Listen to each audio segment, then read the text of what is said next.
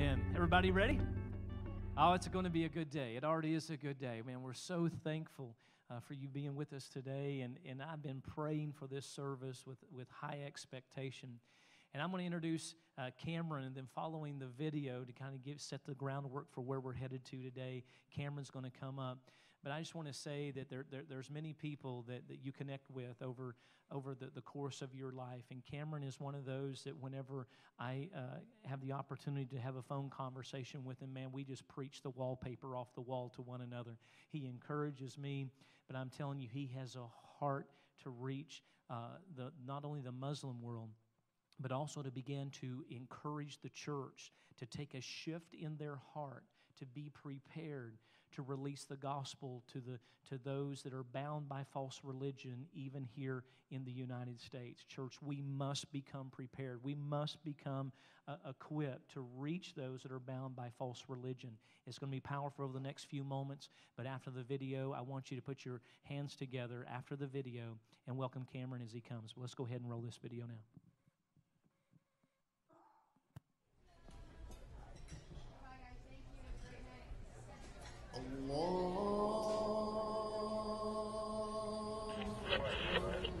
Security officials on alert tonight after a terror message. Have declared that Islam is a religion of peace. We get mixed messages in the news.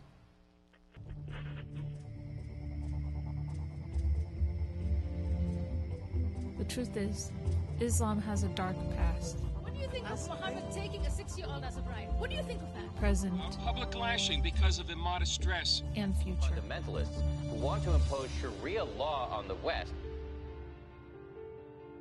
Well, I think the main teaching of Christianity is love your enemies. Hard to do. I know, well, that's it. You spend $4 trillion on this war. It hasn't worked. It hasn't worked, this violence, an eye for an eye. Significant social change has always come on the heels of spiritual revival. We need to show Muslims the grace that isn't present in their own religion. When Jesus said to pray for your enemies, he didn't mean that we would pray for our enemies so we can get them off our back. He meant that we, through our prayers, would get Satan off of our enemies' backs. We have the greatest opportunity in the history of the church to help 1.6 billion Muslims to encounter Christ. I'm often asked the question, how do I share Christ with Muslims? If that's been your question, my book is filled with tested and proven scriptural revelation that will empower you to authentically and graciously share Christ with your Muslim neighbors all around you. It is time for the body of Christ to capture the heart of our Lord Jesus Christ and transform the Muslim world.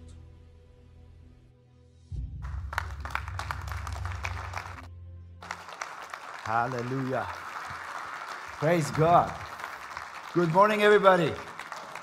Now, you're going to have to talk back at me, okay? I'm that kind of a preacher.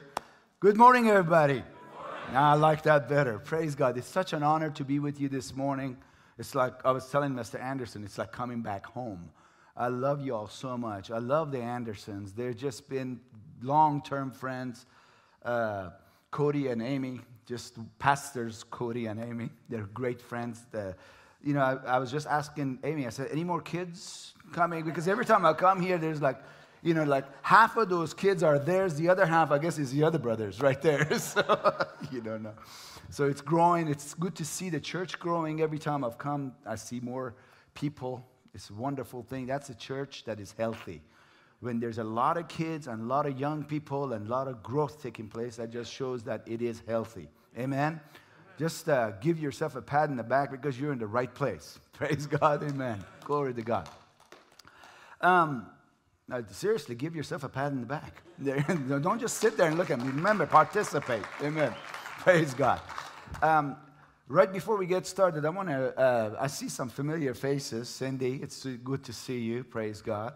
It's been, she was one of our pastors back in years ago when I just started. Let me put it this way. Let me just be real nice about that as far as that goes. And I also have some helpers, some of our great friends that help us in the ministry.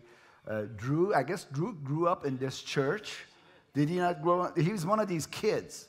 Now he's in ministry. Praise God. So that's what your impact is doing. Drew, stand up. Stand up, Drew. You just wave at them.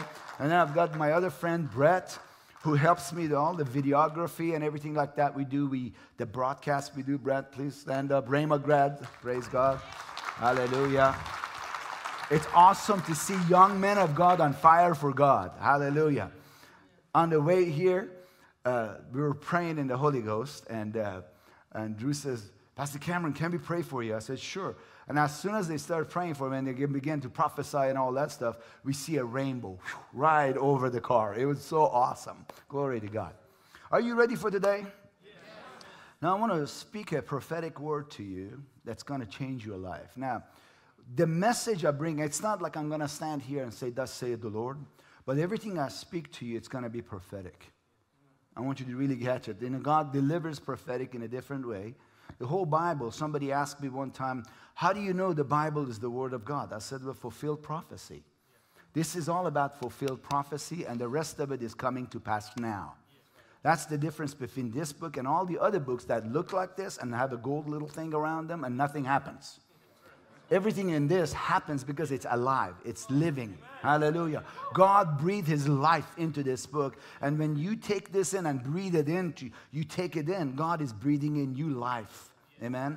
So the word that I'm sharing with you is just an overflow. I'm going to share it with you out of an overflow. I'm going to help you get equipped to be the church for this time. In the history of the church, if you will. Amen.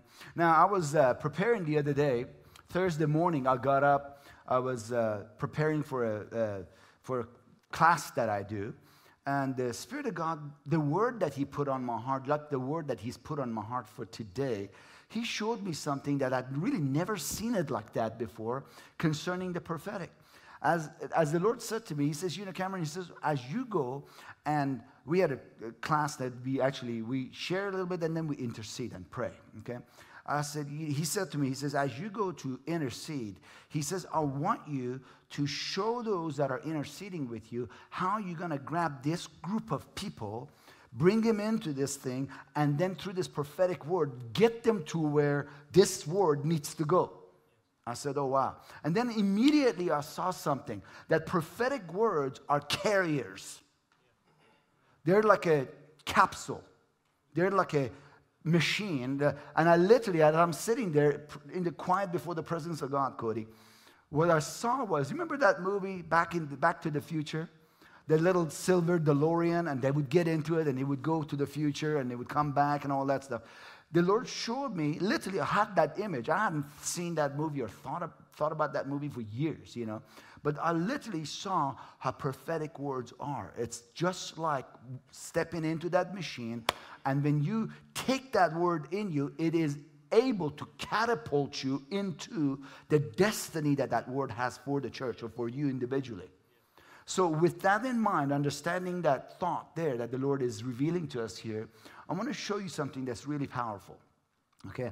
Now, what I'll be reading to you, I'm just going to lay a foundation, then I'm going to get into the real, and I won't take long. In fact, I asked Pastor Cody, I said, how long do I go to? He says, 12 o'clock. He says, there's a screen. He knows I preach long. He says, there's a screen in front of you that's got the time on the bottom left right there. And at the end of it, I said, probably it says, God, that's enough.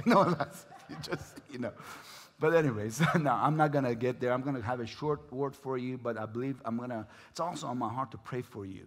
There's some things on my heart that I want to, if you guys are okay with that, we want to just see how the Spirit of God leads. Amen. Let's pray and let's go to the Word in the name of Jesus. Father, I just thank you right now for your anointing, for your presence. Holy Spirit, have your way here. We surrender to you even now, right now. And I thank you, Holy Spirit, for taking charge of this service, taking charge of our hearts. We surrender to you right now. And we ask you to open our eyes to see and our ears to hear and our hearts to receive what you are about to release into this house in Jesus' name. And we give you all the praise, glory, and honor. And we decree and declare that Satan and his cohorts are bound right now. They have no no interruption in this place, any way, shape, or form, in Jesus' name. And we thank you that the Holy Spirit has free reign to rule and reign in this place. In Jesus' matchless name, amen. Go with me to Hebrews chapter 6 and verse 9. I'm going to just read this one verse, and then we're going to jump into the body of the word that I'm actually going to share with you in Judges chapter 6. So we're going to go to Hebrews chapter 9, the 6, and Judges chapter 6. And I will read to you out of the New Living Translation. I like the New Living Translation because it's very contemporary, it's very down to now, and it's actually, based on what I understand, it is the closest to the original Hebrew and Greek when you read it. So it is a very accurate translation. In Hebrews chapter 6, verse 9, the second half of the verse, it says this: we are confident that you are meant for better things, things that come with salvation. Now, here's what the Lord began to show me when I was going through a season, just like my brother shared on how great thou art, that whole story about what happened, how he wrote that song. When you go through storms, what you need to hear from heaven. Because the word of the Lord through storms will sustain you, will keep you, and will catapult you, if you will, especially the prophetic words of God, will catapult you into your destiny. Amen? So I remember laying in bed and I said, Lord, I need to hear from you about this particular situation. And he clearly directed me to this passage of scripture that says, we are confident. Is that the New Living Translation? No, I don't think it is, but that's okay. That says it too. But the New Living Translation says, we are confident that you are meant for better things. And as I began, things that come with salvation. And then verse 10 says, for God is not unjust. He will not forget how hard you have worked for him. Okay? He will not forget how much you have loved him. And he says, and how you have shown your love to him by caring for other believers as you still do. This is a word to the body of Christ, especially those that are actively involved in the body of Christ. You know, the leadership in the church that lead the church into the presence of God and into the destiny that the body has, that God has for the body of Christ. So what was really interesting is when the Spirit of God spoke this to me, he says, we are confident that you are meant for better things. I literally saw in that very moment the Father, the Son, and the Holy Spirit coming to rescue of the body. It didn't say I'm confident. He says, we are confident.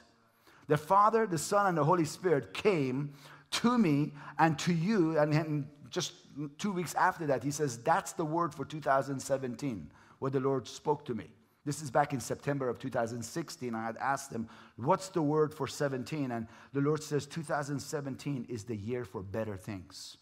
So maybe you've gone through some challenges. Maybe you've gone through that storm that our brother was talking about, that he drew a picture with that song that we sang about how great thou art. And God is a great God. He loves us. He will not leave us in the storm. He will deliver us out of storm if we believe him. See, everything works by faith. You've got to believe in the love that he has for you. You've got to believe that he cares about you enough that he would come to the rescue. And just like that morning as I was laying in bed, literally devastated almost just the enemy was coming from every angle, if I can say it this way.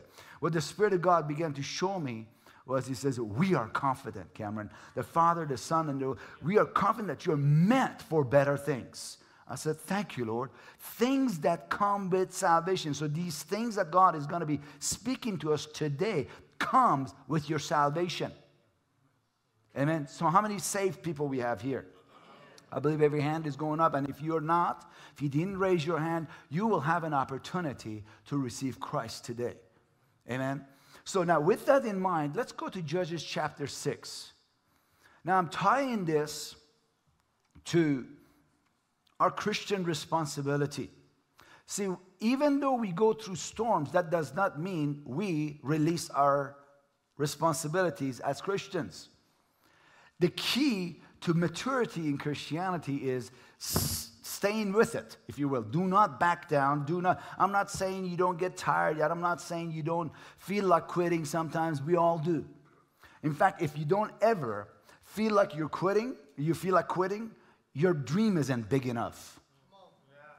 Did you hear what I just said? If you don't feel like quitting, you need to get a bigger dream by God. Now, I'm not saying this to dream up something. I'm saying just get in God's presence, your dream gets bigger. Glory to God. Amen. You can't stay in God's presence and your dream not gets bigger and bigger. I mean, every time I get in the presence, I said, my God, Lord, you really want me to do that? Yes. He says, yeah, just let's do it together. I said, amen, let's do it. Amen. So now, in Judges chapter 6, verse 1, again, I read out of the New Living. He says, the Israelites did evil in the Lord's sight. The Israelites did evil in the Lord's sight, so the Lord handed them over to the Midianites for 7 years. The Midianites were so cruel that the Israelites made hiding places for themselves in the mountains, caves, and the strongholds. Notice, the body of Christ, in this case, if you just draw this into current time, season, and the church, okay? The body of Christ was hiding in strongholds and caves. The people of God, because of something that had happened, they were hiding. Okay? In caves, in strongholds, in dens. And then as a result of this, you read on, he says, whenever the Israelites planted their crops, marauders from Midian, Amalek, and the people of the east, say the people of the east. I'm tying this to what's happening in our world where Islam is concerned. Okay, in fact, these Midianites that it's talking about, they are the predecessors. Basically, Muslims came out of, Muslims are Midianites. Literally, those are the Ishmaelites.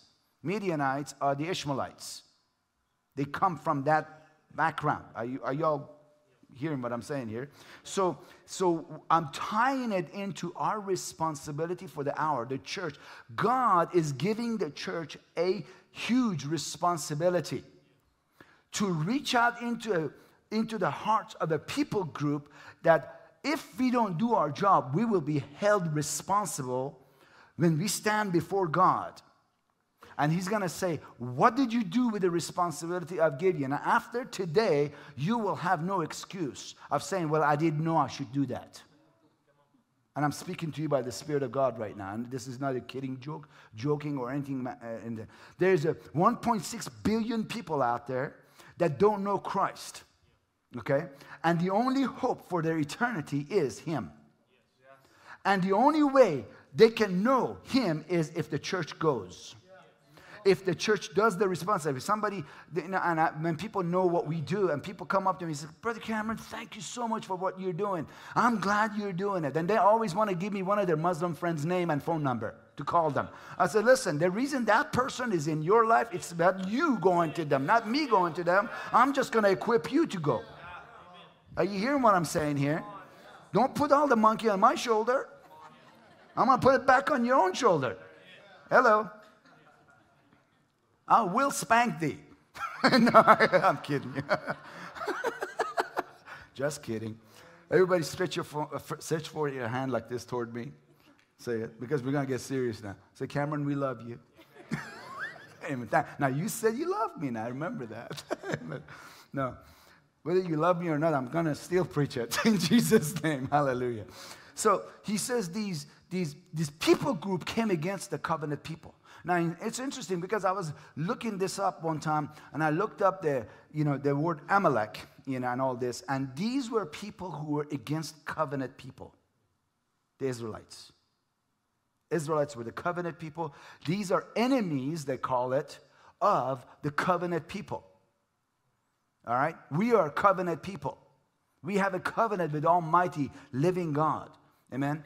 And what God is saying here is, in this scripture, he says, they came against them, camping in the land and destroying crops as far as Gaza.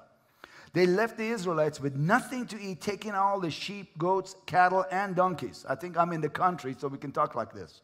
Hallelujah. Amen? We just saw some sheep coming in. There's a little, ranch up here, I guess, or what have you. So these enemy hordes coming with their livestock and tents were as thick as locusts. There were about 1.6 billion of them. Okay? They arrived on droves of camels, too numerous to count, as they stayed until they stayed until the land was stripped bare. Now listen, the thing about it is this. We got to understand, if you're going to minister to Muslims, I want you to really get this, and I'm going to get to this in a second. If you're going to minister to Muslims, we have to be able to separate between Islam and Muslims. Islam is a principality. It's a spirit, okay? It is a spirit that feeds on warfare. What's happening in our world, the more you fight Islam, naturally, carnally, politically, any of those natural ways that for years nations have tried to do to overpower that people group, if you will. Anytime you fight that spirit, naturally it grows because it feeds on warfare. Islam feeds on that principality, feeds on warfare.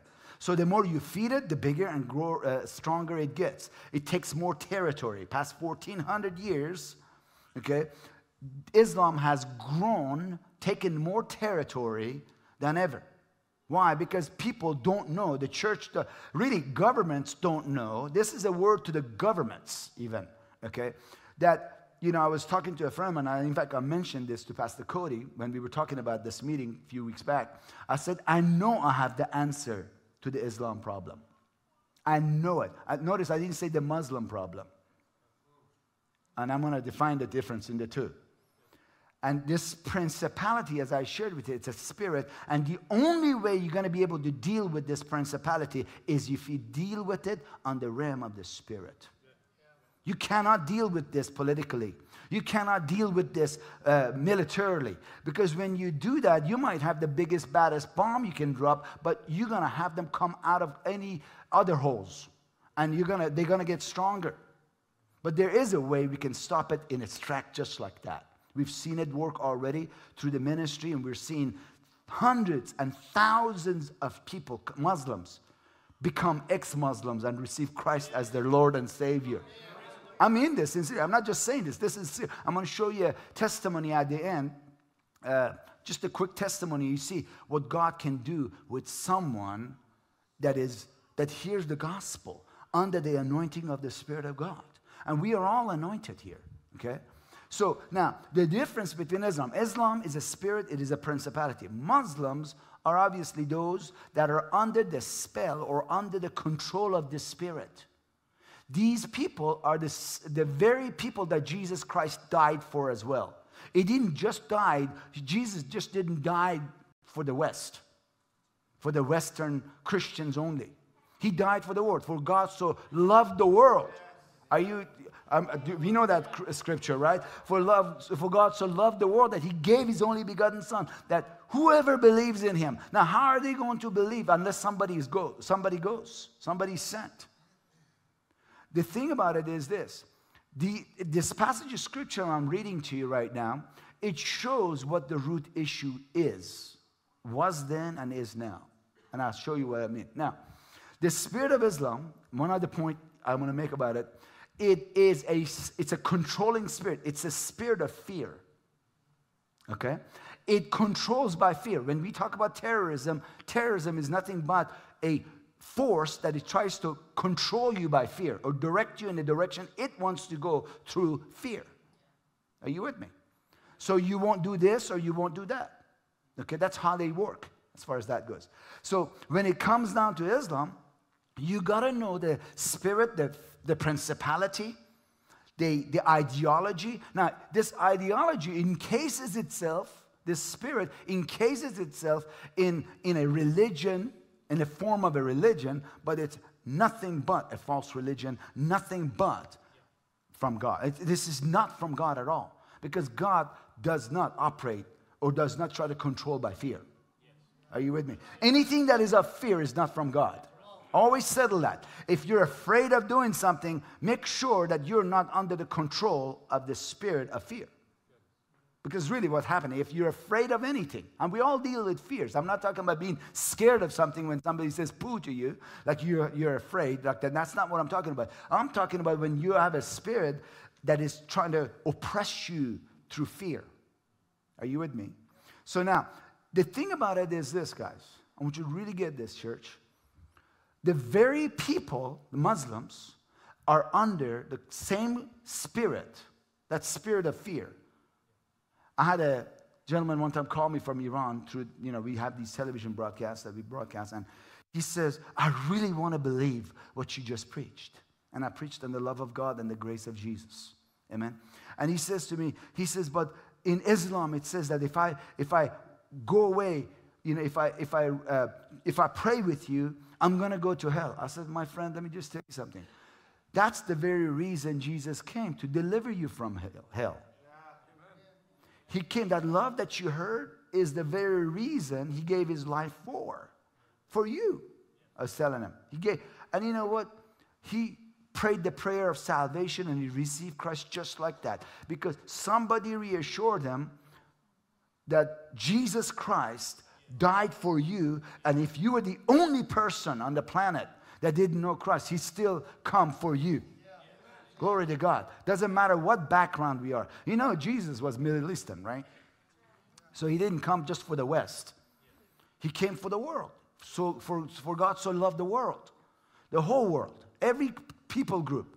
When we stand, a lot of y'all, you guys support what we do, and I'm grateful for that. When you get to heaven, you're going to have some loud ex-Muslims next to your mansion cooking you Persian food. And Persian food is good if you haven't had it. Glory to God. They're going to say, thank you. They're going to tell you, thank you for, bringing the gospel to me. Hallelujah. Are you with me? So what happens here, it says, so this event is taking place. I want you to, the body of Christ or the covenant people are in hiding. And you go down to verse 7, he says, when they cried out, they finally got to a place that they cried out. I've been sharing the same message I'm talking about for years. Pastor Cody knows about it. But finally, the church is getting to a place that they're inquiring more about it. I've shared this, and they look at me like I'm talking to a wall. I'm not kidding you. They finally cried out. When we get to a place that things get desperate enough that we need real solutions rather than plain church solutions. Are you with me? They cry out. They cried out to the Lord because of Midian.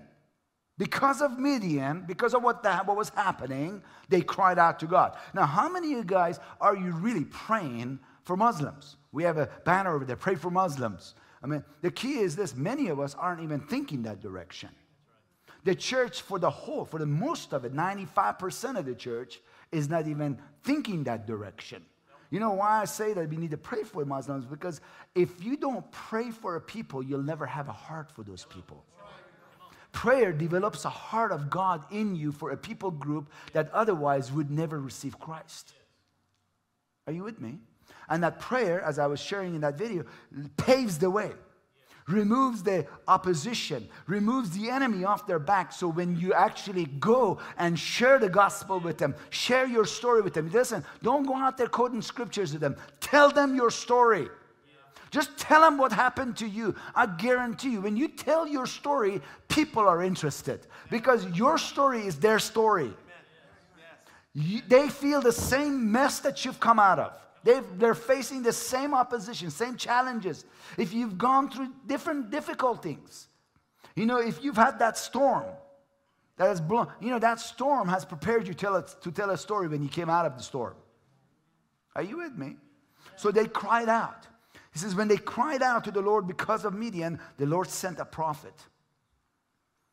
You can say it sent a prophetic word to the Israelites. I didn't mean you say it, but I said you could say like he sent the prophet. Thank you. You are so responsive. I love that. You are a good church. A+. Praise God. Hallelujah. The Lord sent a prophet to the Israelites, and the Lord said, this is what the Lord, the God of Israel, says. Now here's what the Spirit of God, the Lord God of Israel, is saying to the church now. Okay? I brought you up out of a slavery in Egypt. I rescued you from the Egyptians and from all who oppressed you. I drove out your enemies and gave you their land. I told you, I am the Lord your God. And listen to this next part. You must not worship the gods of the Amorites in whose land you now live, but you have not listened to me. So what was the reason that the Lord gave them over into the hands of the Midianites for 7 years? because they had not listened to God. What did God say? He says, you shall not worship the gods of the Amorites or the Midianites. Are you with me? If I ask somebody who says, do you worship Allah? They say, no, I don't. What are you talking about? You crazy, Cameron? But you know, any time you're operating in fear by not confronting or not going to those very people because of fear, you are already in the hands of that spirit. I know, I told you it's going to get intense in this place. Now, don't stone me because I don't need stone chunkers here. I'm just telling you the word. This is the truth. Okay? So he says, now it's really, you must, he says, I am the Lord your God. I told you, you must not worship the gods. In the actual, this word worship, when you look up the original text, original definition, it says you shall not fear the gods of the Amorites. Don't let the spirit of fear from their gods getting you to the point that it brings you under the control. See, when you talk about worship, worship is nothing but submitting to the thing you're worshiping. We were just worshiping Jesus just now, and it was wonderful. What a great worship team. Amen. We just went into the presence of God. But at the same time, do you realize when you cater to fear, you're worshiping that very spirit and where it comes from. And many people in the body of Christ are not aware that they're actually, I really believe this with all my heart. In 9/11, that spirit was released in its full force into this nation. Are you with me? But we have a responsibility. The only answer to the Muslim and Islam issue is the church. No other answer. Period. Don't come up and give me all these things. People come, with this and that. You got to know all this. In fact, the book that I was just talking about, that's an answer book. It's got revelation in it. It's not, it took me 10 years to put that out. I mean, to prepare it. But, it's proven because we already have shown it works where Iran is concerned. The heart of, in the 1040 window, how many of you know what 1040 window is? 1040 window is 10 degrees to 40 degrees in the, on the planet Earth in the east, all the way from this side of the world to that side of the world. 1040. There's 2/3 of the. I'm going too fast. 2/3 of the world's population that are unreached live in there, in that window. Okay. Now, majority of them are Muslims, and then there's Hindus and there's Buddhists. But the key about it is this. I want you to really get this. In that window, if you're going to reach those people, if you're ever going to reach those people, we have to be able to deal with it on the level I'm talking about. If you try to just naturally engage it, and I'm not saying we should not protect our borders, and I'm not trying to get political about this, but what I am saying is the answer is a lot cheaper. The only price is your whole life. You're going to have to give your life to Jesus and be serious disciples of Christ. That's the only price. Somebody, I told somebody, he says, Jesus paid it all. Now all you got to do is you got to pay it all. Meaning you got to surrender your life. Pay it all. I'm not saying you do something to do it. You commit your life to Him. Amen? And you do it His way. But here, he says, you must not worship the gods of the Amorites in whose land now you live. But you've not listened to me. And the Lord is still saying the same thing. You've not listened to me. And as long as, let me tell you this spirit is prevalent in the land and in your home and in your heart, what's going to happen is it's going to paralyze you from going forward and fulfilling your destiny. And that's exactly what that spirit is supposed to do. It's supposed to, through fear, stop you from reaching your potential and reaching your destiny and bringing the kingdom of God into the planet Earth. God wants to bring His kingdom in this earth through you and I. The only way that's going to happen is we first have to deal with hindrances that would keep us from reaching that. See, a lot of people, I'll give you an example. I'm sure there are, I know they are, they're Muslims in this community. In fact, they go to rural places, a lot of them. Okay? And what happens is when you see them with the garb on, here's what most people do. They're over there, they go. You know what that is? That's a fear operating in you. That's fear operating in you. You remember the story in the Bible? That somebody else did that. When they saw that man that was beaten up, they went. And they were the Pharisees. and the Levites. But then there was a Samaritan that went and grabbed that person. He says, listen, I know you're broken. And I know you're torn up. I'm going to pick you up. I'm going to put you on my own donkey. And I'm going to take you to the inn. It's called Faith Center. And then you tell Pastor Cody, and whatever it takes to get this guy into health. When I come back, whatever it needs, I'll do it. Got quiet. Man, the anointing of God just fell in this place. Hallelujah. Glory to God. Are you hearing what I'm saying here? This is the heart of Jesus. This is Jesus. It's not about putting a badge on your belt, another notch on your belt, saying, I'll reach someone. No. Why don't you develop a relationship with them? Why don't you actually find out what they like instead of trying to push what you've got on them? I guarantee you, when they see the real Jesus in you, anybody who sees the real Jesus, they want him. That's right. Yeah. They want him. And listen, you don't need to go to the 1040 window. That's why I brought the 1040 window up. You need to the 1040 window has come to us. It's come to Enid, Oklahoma, and Minot, and around here, all around us. You see, I know many of you have people of Muslim background in your life in some form or fashion, at work, what have you. Now, here's the point that I'm saying. You know, I really emphasize on the 1040 window. The Lord began to speak to me. He says, Cameron, there's a bigger window than 1040 window I want you to make the body of Christ aware of. I said, what's that, Lord? He says, he said this to me. He says, it's the 9 to 5 window. Where you live, 9 to 5, where you work. And they're there. They're there. And the key I'm going to point out to you as I bring this to close is your life convicting enough for someone to want the Jesus you have? Or do they even notice a difference between you and themselves and other people? What made me come to Christ was one person at work. Prior to that, the people that went around but kept talking didn't do anything. But the question is your life? You know, I was reading something, I was reminded of Charles Finney. He was in the Second Awakening, he was the spearhead in the Second Awakening. You know, he walked into a factory. This was just a nominal man, man of God.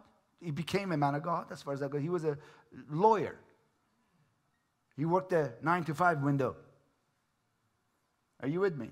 And he walked into this factory. And the way he was dressed, he kind of dressed like me, sharp. I love myself. Somebody said, what the heck is he all about? No, listen, you better love yourself. Because if you don't love yourself, your neighbor is in trouble. Because he says, love your neighbor as yourself. Amen, right? And I got those gears running now. Hallelujah. Now, they had this. Charles Finney walks in. He was a sharp-dressed man. And 2 ladies in the factory made fun of him, the way he looked and what have you. And all he did was he turned around and looked at him. And when he did, the presence of God on this man was so intense, so strong, that those women fell on their knees and began to repent. My question to you is this: does your presence convict people on that level that when they see you, they would say, I repent of the way I thought about you?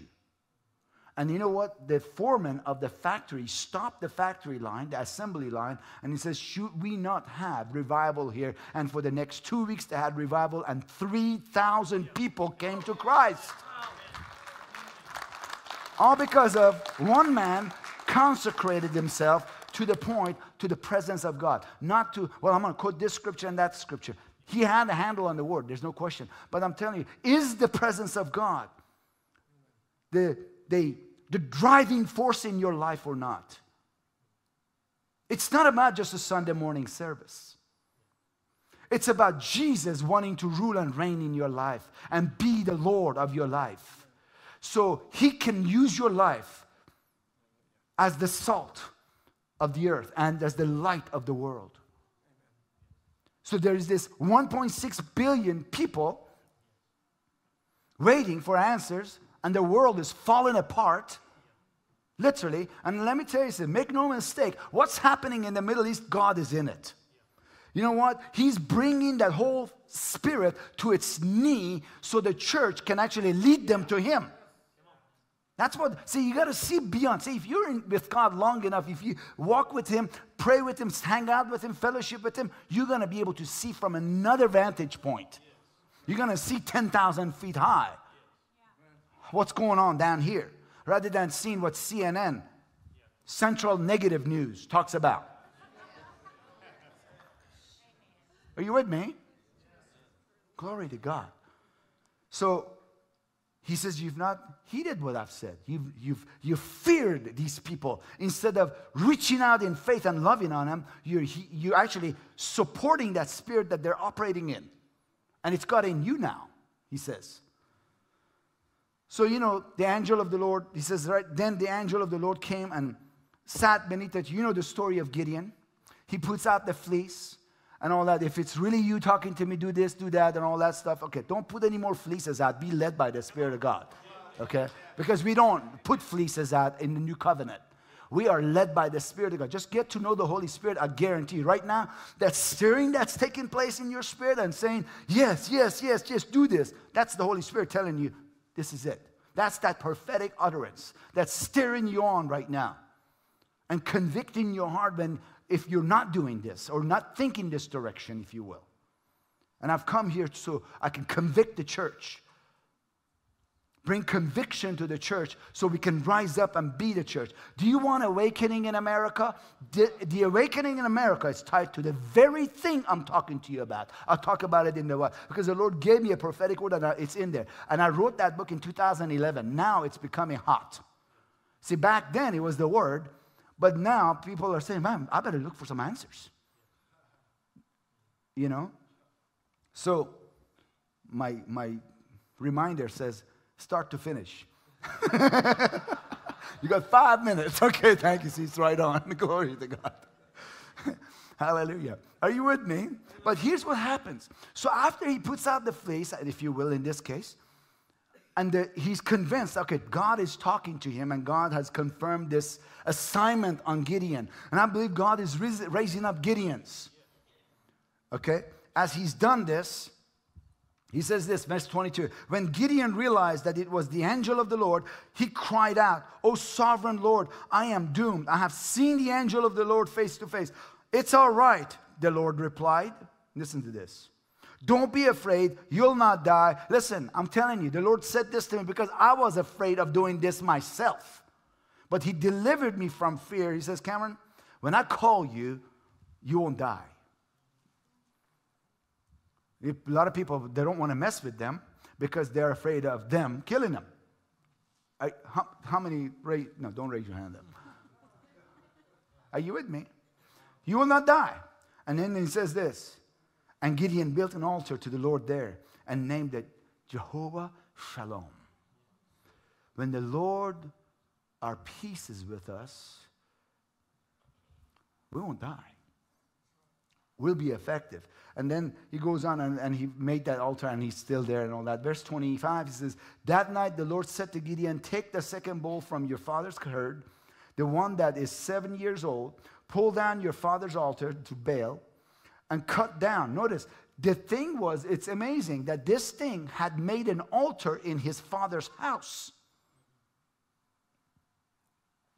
Pull down the altar and cut down the Asherah pole standing beside it. Then built an altar to the Lord your God here on the hill, this hilltop sanctuary, laying the stones carefully. Now here's what the Lord began to show me. He says, before you can reach the people, before you can overpower the Midianites, you've got to pull down their altars. How do you pull down the altars? You pray, as I shared in the video, for the people, taking authority over the spirit that is operating in their lives, particularly the spirit of fear, which really comes out of Baal and Asherah worship, which is a those are the gods of false religions.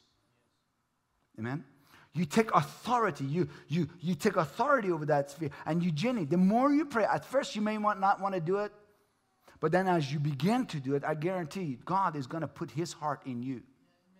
He's going to change your heart.